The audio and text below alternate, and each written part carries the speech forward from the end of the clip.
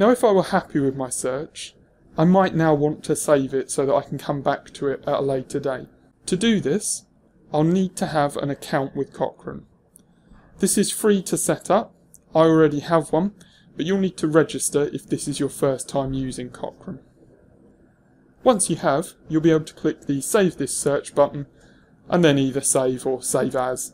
I'll go with save as so that I can put an example in for you.